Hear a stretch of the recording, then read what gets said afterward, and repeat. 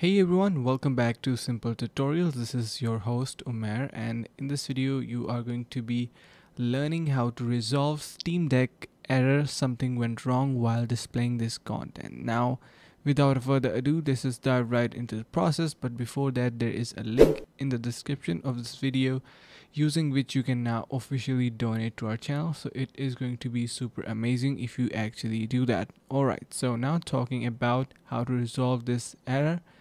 The first thing is you are going to be doing, simply head over to your Steam and click on Steam option located at the upper left corner. Once you do that, from the drop down menu, select settings, and in the left hand menu choose interface.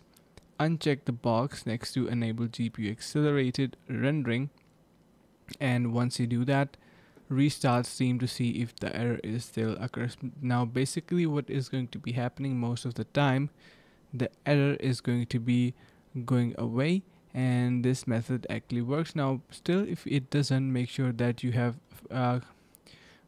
cleared your cache. So simply clear your cache from your settings. You can try that, and we have a couple of more fixes in here, like for example running Steam as an administrator and clearing your browser cache and checking your computer's GPU if that is updated with the drivers and all that stuff. So yeah, that was pretty much it for this video, guys, and I hope any of these fixes help you guys out.